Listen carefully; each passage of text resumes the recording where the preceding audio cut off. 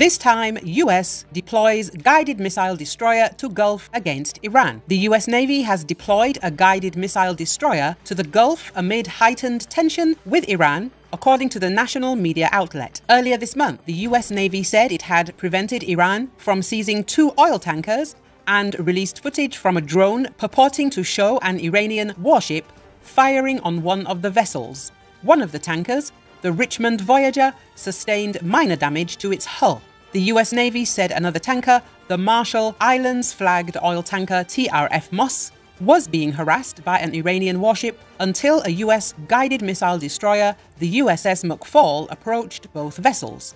Both incidents occurred in the Gulf of Oman. There has been a spate of military seizures and attacks on commercial shipping in the waterways of the Gulf this year, including the seizure of 2 tankers, one of them bound for Texas, in the space of a week in May.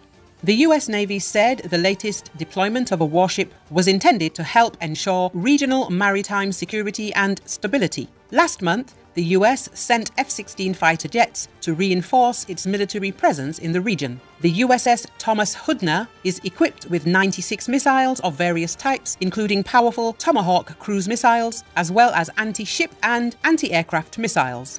In April, the US made the rare announcement that one of its most formidable submarines, the USS Florida, a nuclear-powered Ohio-class submarine that can carry 154 cruise missiles, would be deployed to the region. That followed the extension of a tour of the aircraft carrier US George H.W. Bush, one of 10 Nimitz-class aircraft carriers, the largest warships ever constructed.